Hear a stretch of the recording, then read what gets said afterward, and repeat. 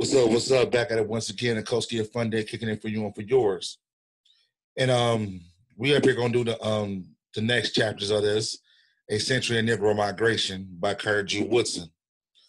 Now, where this come up to being important at is today on one of the website chat lines I was on and stuff like that. It was reported that another political party was going to use the fact that the other political party boosts up illegal immigration over the so-called black vote here in the United States.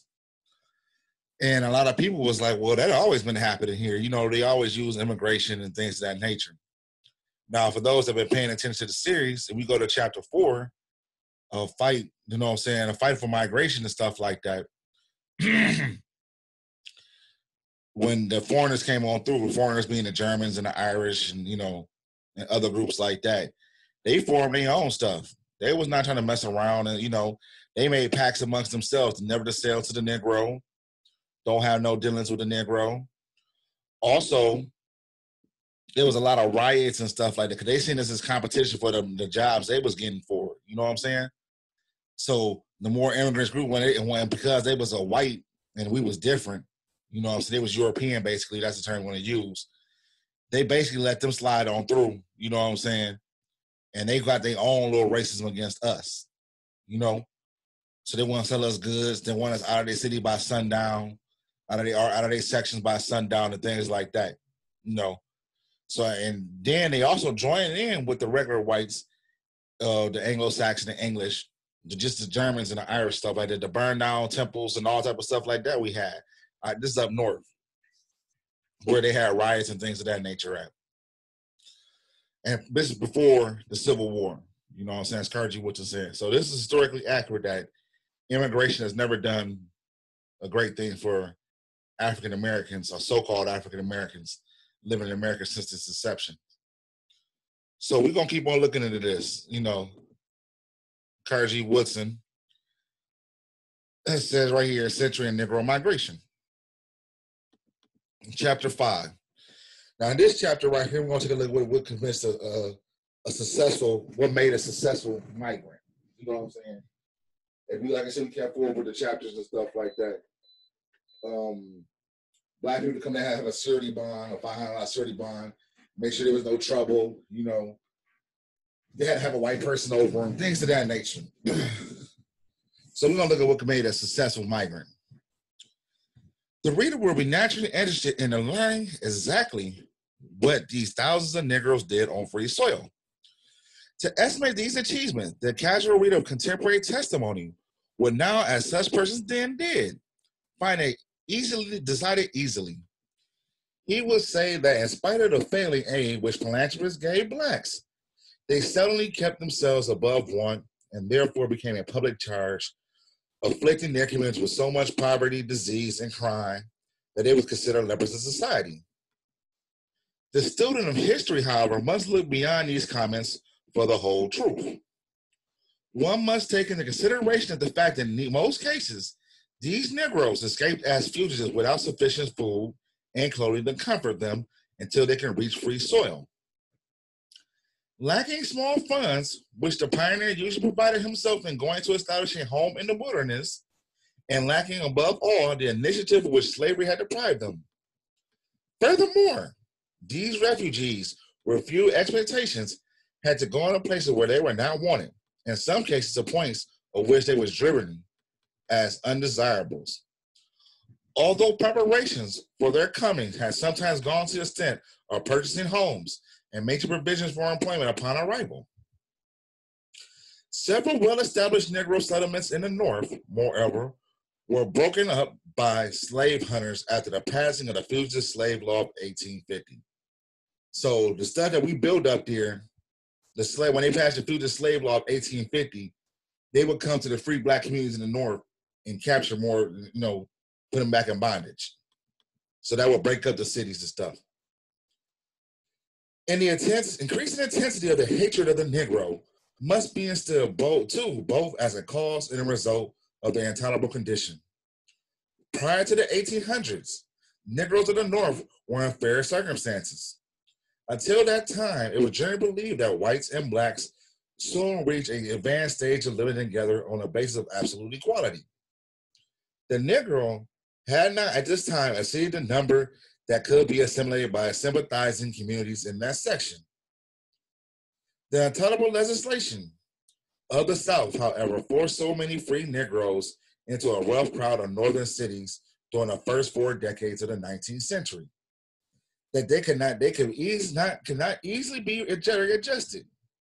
The number seeking employment far exceeded demand for labor and thus multiplied the number of vagrants and paupers, many of whom had already been forced into this condition by Irish and Germans, then immigrating to northern cities.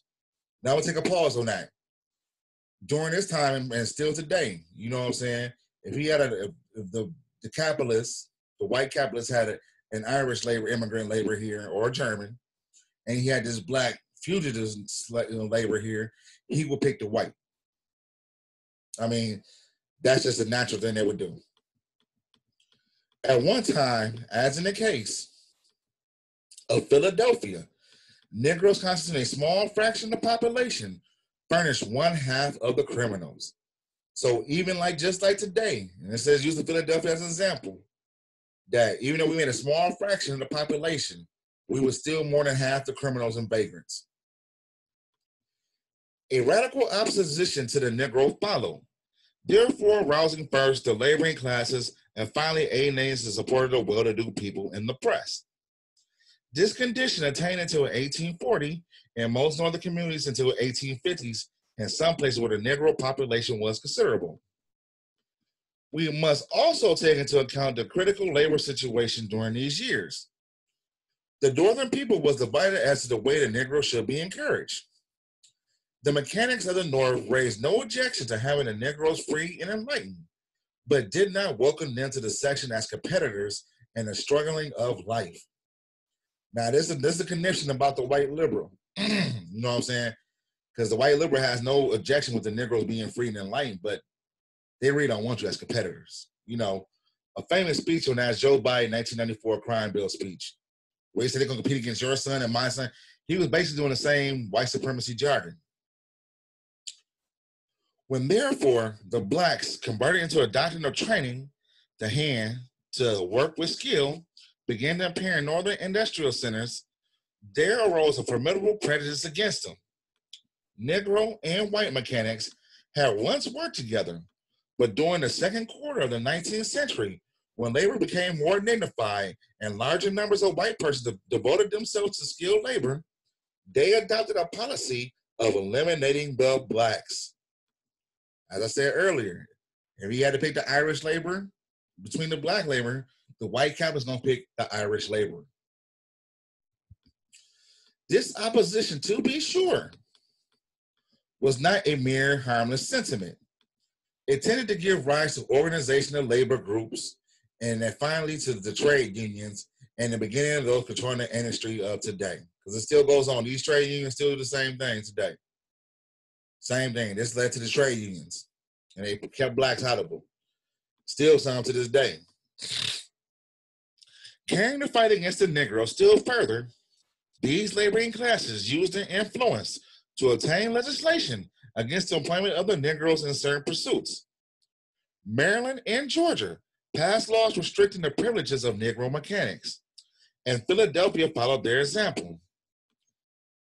Even in those cases when the Negroes were not disturbed in their new homes on free soil, it was, with the exception of the Quaker and a few other communities, merely an act of toleration. It must not be concluded, however, that the Negro then migrating to the North did not receive considerable aid.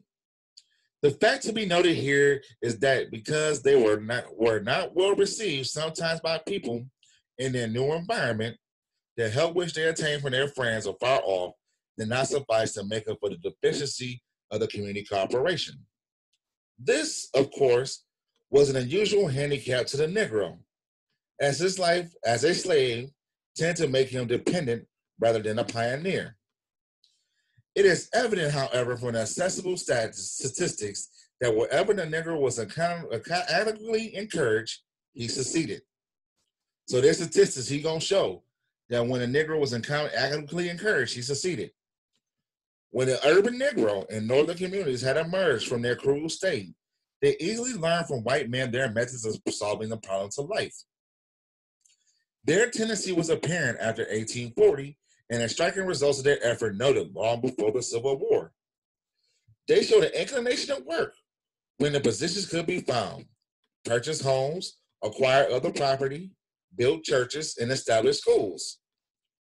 Going even further than this, some of them, taking advantage of opportunity in the business world, accumulated considerable fortunes, just as had been done in certain centers of the South where the Negroes had been given a chance. In cities far north like Boston, not so much different as a result of this migration was noted. Some economic progress among the Negroes had early been observed, and there was a result of the long residency of Negroes in that city, as in the case of Lewis Hayden, who established a successful clothing business. In New York, such evidence was more apparent. There were in the city not so many Negroes as frequent some other northern communities of that time, but enough to make for that city a decidable perplexing problem. It was a usual situation of ignorant, helpless fugitive and free Negroes going on.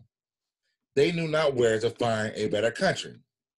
The situation at times became so grave that it was not only caused prejudice, but gave rise to intense opposition against those who defended the cause of the blacks, as in their case of abolition riots, which occurred in several places in that state in 1834. So the white folks is running against abolition and they knocking black people. This is in 1834 in the state of New York. To relieve the situation, Gary Smith, an unusually philanthropic gentleman, came forward with an interesting plan. Having large tracts of land in the southeast counties of New York, he proposed to settle on small farms a large number of those Negroes huddled together in congested districts of New York City. Desiring to attain only the best class, he requested the Negroes thus be colonized by recommended by Reverend Charles B. Ray, Reverend Theodore S. Wright, and Dr. J. McClellan Smith, three Negroes of New York City known to be the representative of the best of the race. Upon their recommendation, he decided unconditionally to black men in 1846, 300 small farms in Franklin, Essex, Hamilton, Fulton, Hohena, and Delaware, Madison, and Ulster counties, giving each seller besides $10 to enable him to visit his farm.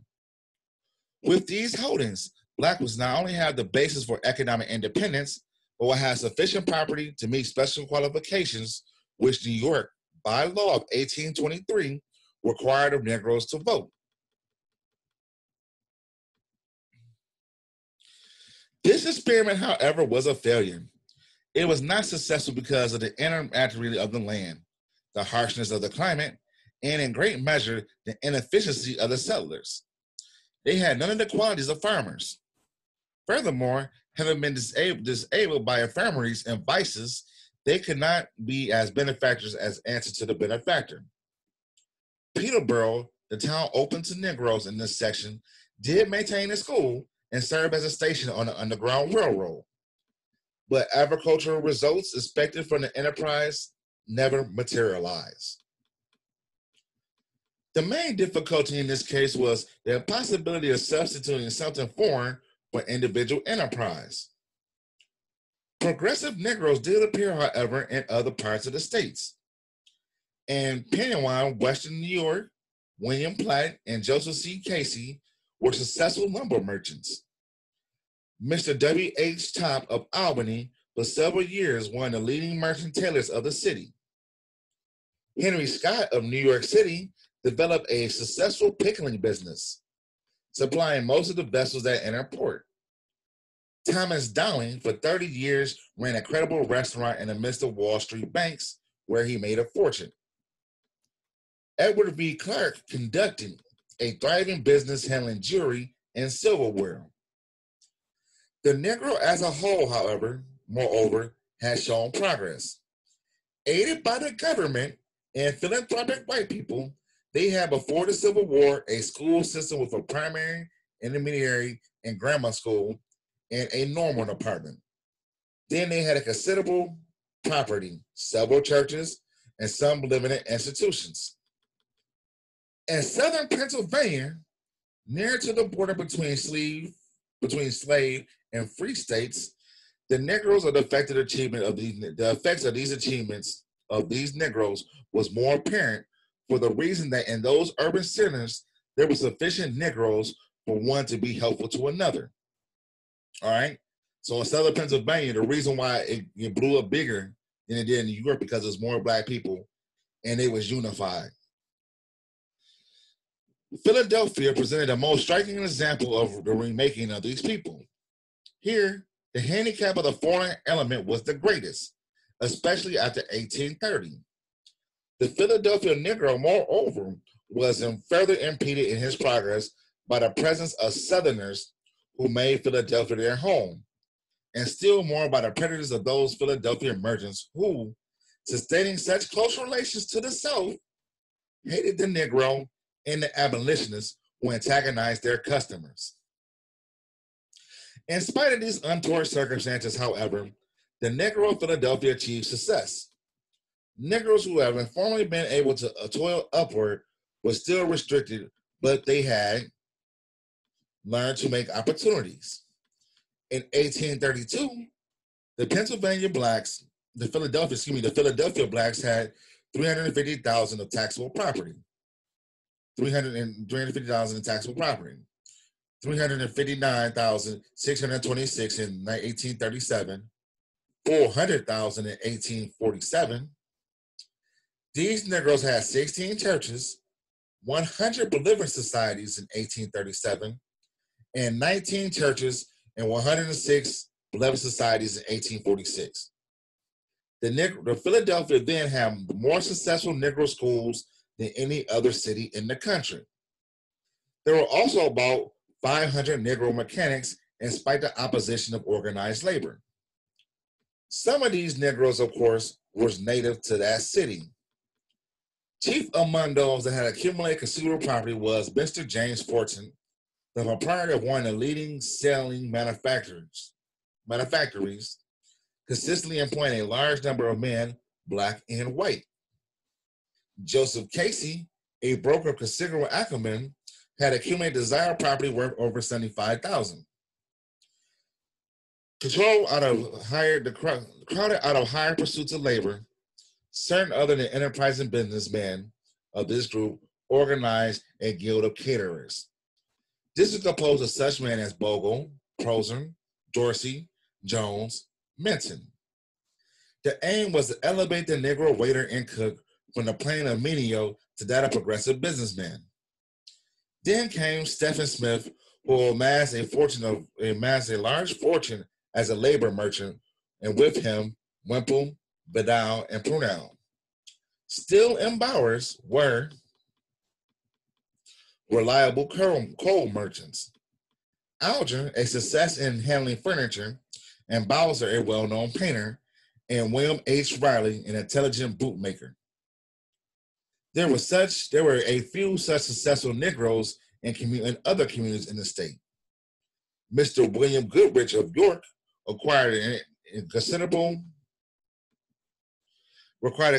interest in a branch of the Baltimore Ohio Railroad and sending it to Lancaster.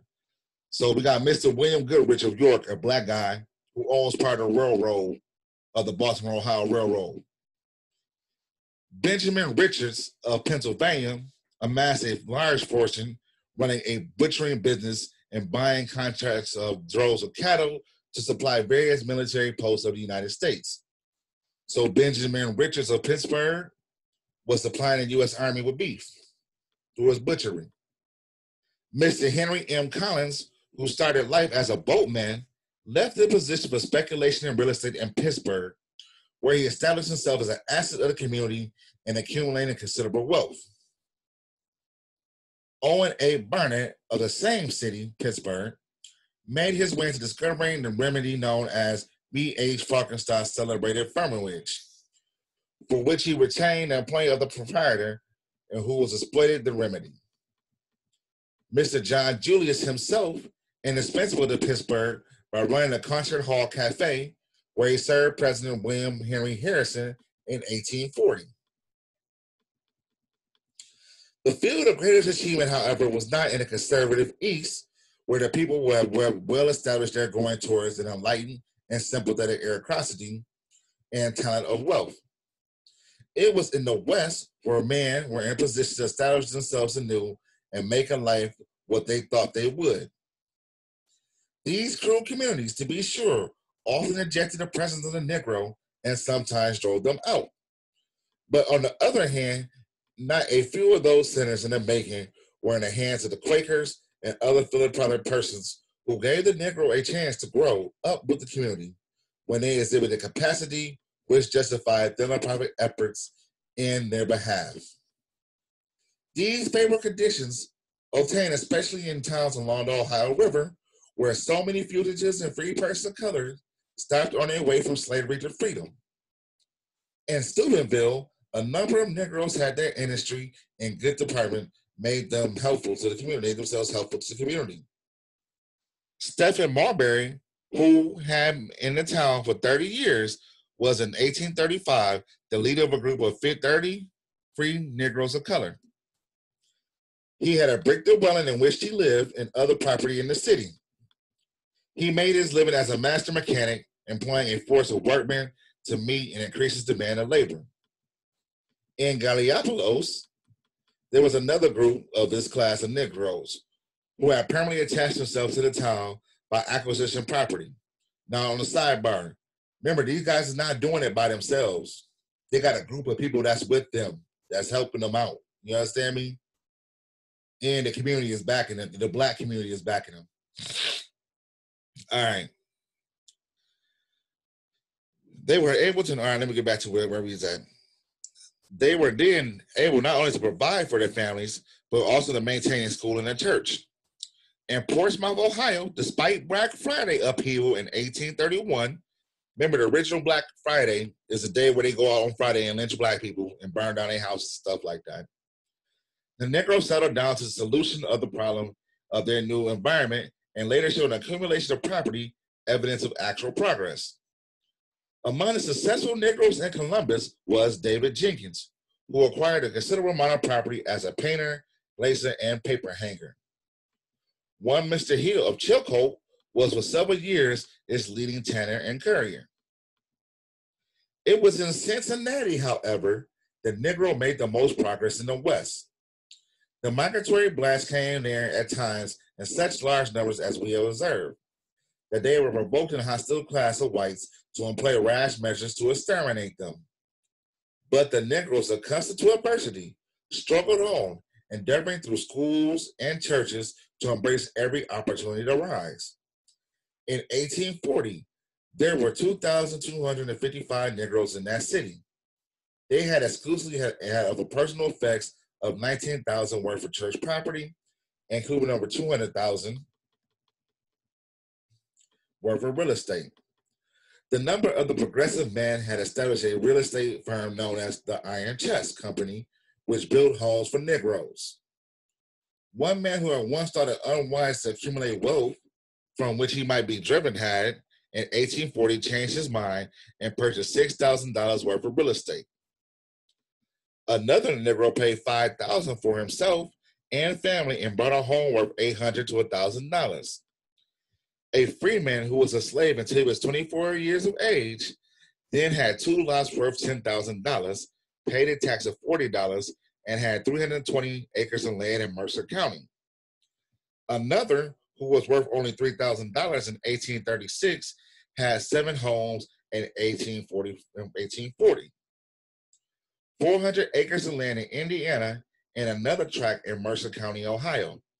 He was worth altogether $1,200 or $1,500 or $15,000, $12,000 or $15,000. A woman who was a slave until she was 30 was then worth $2,000. She had come into the potential possession of 2 houses on which the white lawyer had given her mortgage to secure the payment of $2,000 brought from this thrifty woman. Another Negro who was on an auction block in 1832 had spent $2,600 purchasing himself and family and brought 2 brick houses worth $6,000 and 560 acres of land in Mercer County, Ohio, said to be worth $252,500. The Negroes in Cincinnati had, as early as 1820, established schools developed during the 40s into something like a modern system with Gilmore High School as the capstone. By that time, they had not only had several churches, but had given time and means to organize and promote of such as the Sabbath Schools Youth Society and a Total Abstinence Temperance Society and an Anti-Slavery Society.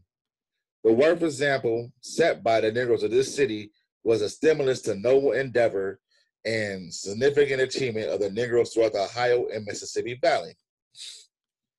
Disarming their enemies of the weapon that they would continue to be a public charge, they secured the cooperation of large numbers of white people who at first treated them with contempt.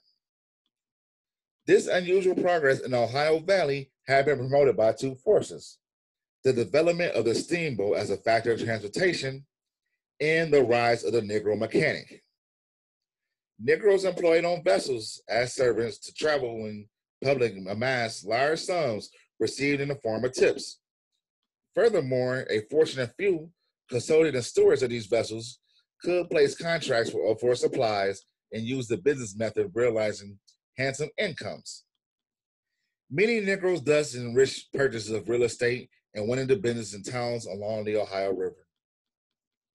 The other force, the rise of the Negro mechanic, was made possible by overcoming much prejudice which had at first been encountered. The great change in this respect had taken place in Cincinnati by 1840. Many Negroes who had been forced to work as menial laborers then had the opportunity to show their usefulness to their family and to the community. Negro mechanics were getting as much as skilled laborers as they could do. It was not uncommon for white artisans to solicit the employment of colored men because they had a reputation of being better paymasters than the master's workers for the favored race. White mechanics not only worked with the blacks, but often associated with them, patronized the same barbershop, and went to the same places of amusement. Out of this group came some very useful Negroes, among whom may be mentioned Robert Holland, the horseman, A.V. Thompson, the tailor, Jake Presley and Thomas Ball, contractors, Samuel T. Wilcox, the merchant, who was worth $60,000 in 1859, and there were among them were two other successful Negroes, Henry Boyd and Robert Gordon. Boyd was a Kentucky freeman who had overcome the prejudice in Cincinnati against the Negro mechanics by inventing and exploring a coated bed that demanded for which they ascended throughout the Ohio and Mississippi River valleys. So this guy invented something, Robert Boyd invented something that everybody needed. He had a credible manufacturing business which he employed 25 men. Robert Gordon was a much more interesting man. Born and slave in Richmond, Virginia, he ingratiated himself into the favor of the master who had placed him in charge of a large coal yard with the privilege of selling the slave for his own benefit. In the course of time, he accumulated a position of thousands of dollars, with which he finally purchased himself and moved away to free soil. After observing the situation in several northern cities, he finally decided to settle in Cincinnati, where he arrive with $15,000. Knowing the coal business, he well established himself thereafter, and with some discouragement and opposition, he accumulated much wealth, which he invested in United States bonds during the Civil War and in real estate of Walnut Hills when the bonds were later redeemed. Ultimately, the favorable attitude of the people of Detroit towards migrating Negroes had reflected the position of the people of that section had taken time from the earliest settlements. Generally speaking, Detroit adhered to this position, and this congenial community prospered many a Negro family. There were the Williams, amongst most whom were confining themselves to their trade, bricklaying, and amassed considerable wealth. Then there were the Cooks, descended from Lomax B. Cook a broker with no little business ability. William Marion Cook, the musician, belonged to this family. The Baptistes, too, were among the first successors, one of the first to succeed in this new home as they prospered materially from their experience and knowledge previously acquired in Fredericksburg, Virginia, as contractors. From this group came Richard B. Baptiste, who in his day was the most useful Negro Baptist preacher in the Northwest. The Pelhams were no less successful in establishing themselves in the academic world. Having an excellent reputation of the community, they easily secured the cooperation of an influential white people in the city. Out of this family came Robert A. Peckham, for years editor of the weekly news, editor of a weekly in Detroit, and from 1901 to the present time, an employee of the federal government in Washington. The children of the Richards, another old family, were in no such inferior to descendants of the other. The most prominent and most useful to emerge from this group was the daughter, Fannie M. Richards. She was born in Fredericksburg, Virginia, October 1st, 1841. Having left that state with her parents, she was quite young. She did not see so much of the antebellum conditions obtaining there. Desiring to have better training than what she was given to the persons of color in Detroit, she went to Toronto, where she studied English, history, drawing, and needlework. Years later, she attended the Teachers Training School in Detroit. She became a public school teacher there in 1863, and after 53 years of credible service in this work, she retired on a pension in 1913. The Negroes in the North had not only shown their ability to rise in the economic world when properly encouraged, but had begun to exhibit power of all kinds.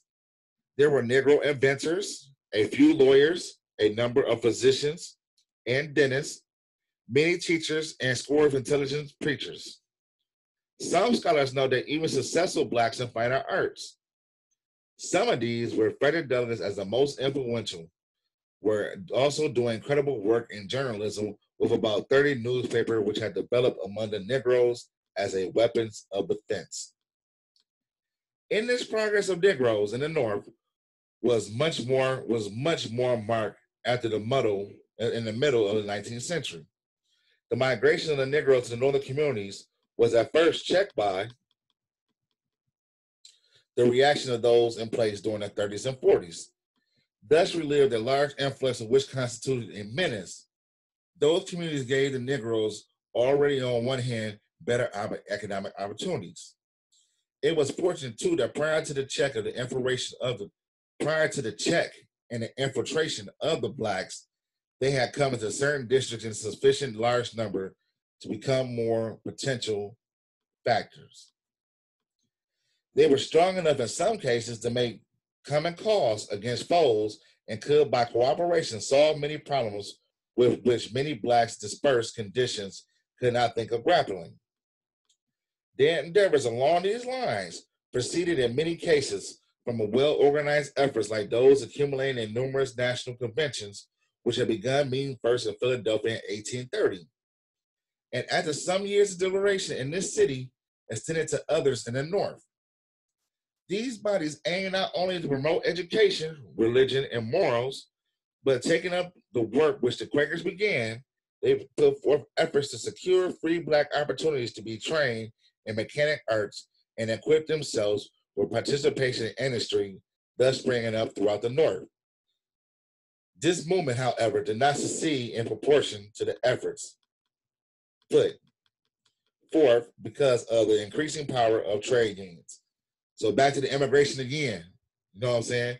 So while we doing this, we getting these nation building skills, we building up. The white folks kept on building their trade unions.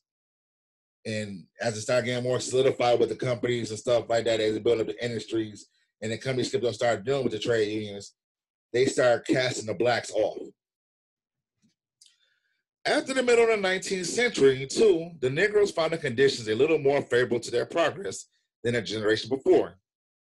The aggressive South had it that by that time so shaped the policy of the nation as not only to force free states to cease aiding escaped fugitives, but to undertake to impress the Northern into service of assisting the recapture as provided in the fields of state law. This repressive measure set in large numbers of people thinking of the Negro as a national problem rather than a local one. The attitude of the North was then reflected in personal liberties laws as an answer to this measure and increasing sympathy for the Negroes. During this decade, therefore, more was done in the North to secure the Negroes better treatment and to give them more opportunities for improvement. And there you have it. And there you have it, a Negro migrant, a successful Negro migrant. But one of the keys to being a successful Negro migrant was Black unity. We had to depend on each other and we had to depend on us. And because they wasn't getting the jobs, you know what I'm saying, we had to bounce that skill off of us. You know what I'm saying? So let's say this is today's term, you know what I'm saying? We got a Black electrician here. So he would come by my house and fix it up. He would, he wouldn't tax me, like that. And I in turn would give him some money for that and turn his name on to give it to somebody else, Black, in the community that need help. So that way we kept the shit bouncing amongst ourselves and the money and stuff like that. And in turn, the Black electrician would take that money and help build the Negro school. You feel what I'm trying to say? So more kids can learn into the trade, reinforcing each other, the community reinforcing itself. That's something we don't do today now in today's situation. You know what I'm saying? We know what it is, but it's something we don't do today. You know what I'm saying? We just deal with the drama and think that we're doing this as individuals, where it's not like that. No economic system works individually. You know what I'm saying? Even though he named out individual people out there, he still had people around him that was helping him out and helping him bounce the money around. It comes back to what Dr. Carl Anderson says about how many times the dollar touches in the Black community. You know what I'm saying? Then compared to other communities, and how many times that dollar busts around and get touched around. It get touched around because, let's say in the Jewish community, for instance, they can't touch the food unless it's kosher. So that's one business unto themselves. You know what I'm saying? Somebody the rabbi got to cut the meat and bless it and all type of stuff. They ain't gonna have no regular Joe Blow do that. You know what I'm saying? It's gonna be somebody from their community that's gonna do that. And that's how they keep the money bouncing. One of the reasons how they keep the money bouncing in their community. Anyway, it's a Coast Give Fun Day. You know what I'm saying? Sign up for more. We're gonna keep on doing this. We're gonna keep on moving like this. Come back with chapter 6. Getting a lot of reviews on this from other places, stuff like that. Much love. But we'll come back in chapter 6 and see how this book still relates to us today. The works of Carter G. Woodson, A Century of Negro Migration.